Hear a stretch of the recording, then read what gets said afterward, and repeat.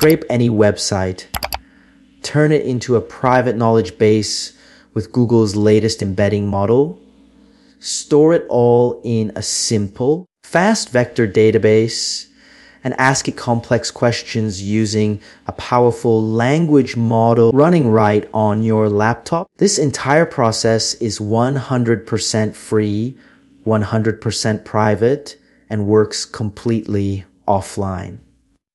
In this video, we are building the ultimate local RAG stack from scratch, step by step. Let's get started. So how is this possible without any APIs or cloud servers? It's all thanks to 3 incredible open source tools. For embeddings, we're using EmbeddingGemma, Google's new, highly efficient model designed specifically for on-device tasks. For the vector store, we're using SQLite-vec, which brilliantly adds powerful vector search capabilities to a simple SQLite database file. And for the brain, we're using Ollama to run a powerful LLM like Qwen3 right on our machine. All right, let's dive into the notebook. The full code is linked in the description. First, our standard imports, SQLite3 and SQLite-vec for the database, Ollama for the LLM, sentence transformer for our embedding model, and some helpers for web scraping and file handling. Next, in our configuration cell, we define the key components. We're setting our embedding model to Google or EmbeddingGemma 300M. Crucially, we're truncating the embeddings to 256 dimensions. The model supports this out of the box, and it makes our process 3 times faster with minimal quality loss. We'll use the Qwen3 4B model from Ollama and name our database file.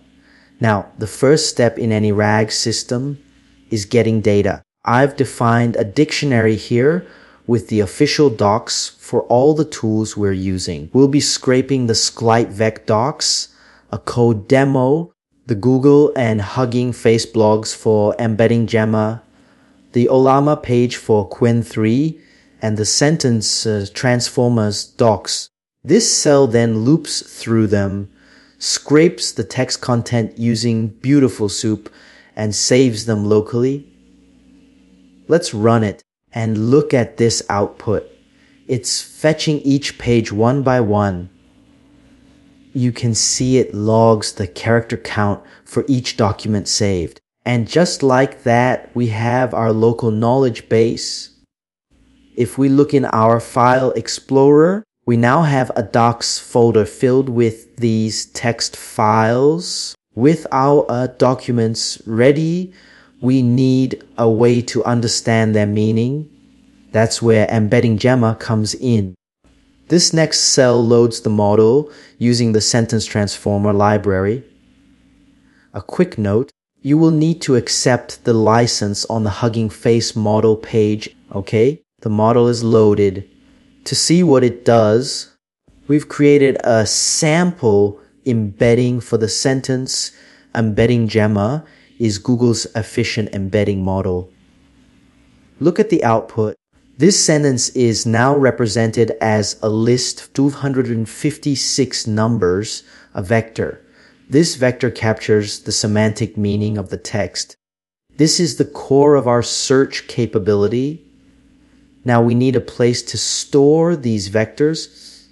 We're using SQLite-vec. This is brilliant because it's not a heavy, separate database server. It's just a simple extension to SQLite, which is already built into Python.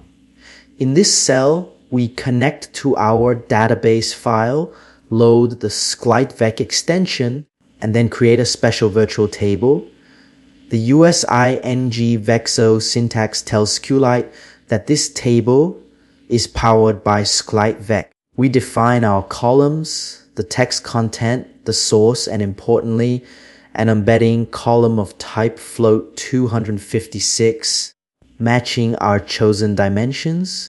Next, We need to chunk our documents. Large documents are too big to embed at once. But instead of just splitting by characters, we're using a smarter token-based approach. This function uses the exact same tokenizer as EmbeddingGemma to split the text. This is crucial. It prevents cutting words in half and ensures our chunks align perfectly with what the model expects, giving us much higher quality embeddings. As this runs, you can see the output. It's processing each of our 7 documents and breaking them down into 28 total chunks. Now we'll insert these chunks and their corresponding embeddings into our database. This loop iterates through our chunks and uses our helper function to serialize the embedding vector into bytes, which is how SQLite-vec stores it. There we go. It processes in batches, and in just a few seconds, all 28 document chunks and their embeddings are stored and indexed in our database, ready for search. This is where it all comes together. First, a semantic search function. It takes a query, embeds it using model, encoder query, and then executes a search. The where embedding match question mark clause is the magic from SQLite-vec. It finds the vectors most similar to our query vector. Let's test it with how does EmbeddingGemma work? Instantly, we get our results. It found 3 relevant documents. Look at the output. It gives us the source file, the similarity, distance, lower is better, and a preview of the text. It correctly identified the Hugging Face blog, the Google blog, and the model page as the most relevant sources. Now for the final step, the RAG query function. It takes a question, calls our search function to get the context, and then combines them into a detailed prompt for our local LM Qwen3. The prompt explicitly instructs the model to answer the question only using the provided context. Let's ask our first question. What makes EmbeddingGemma special for mobile applications? First, the search results. It correctly pulls context from the Google and Hugging Face blogs. Then, the LM generates its answer. Look at this. It's synthesizing information directly from the text we scraped. It highlights low latency, low power requirements, and the small model size. This isn't canned knowledge. It's a direct, contextual answer from our private knowledge base. Let's try one more. How do I use SQLite-vec with Python? Again, the search nails it, finding the Python specific docs. And the LLM generates a perfect step-by-step guide complete with code snippets for installation, setup, and usage, directly summarizing the documentation we provided. This is the power of a private RAG stack. So what did we just build?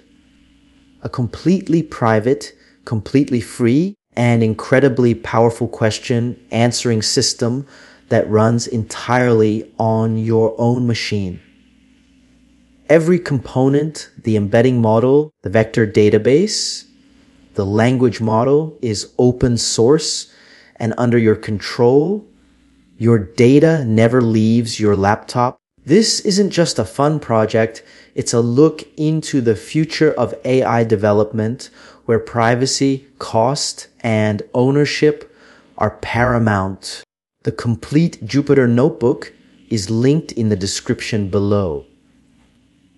I highly encourage you to download it, run it, and start experimenting. If you found this useful and want more practical end-to-end AI projects, please hit that like button and subscribe to the channel. Thanks for watching and happy building.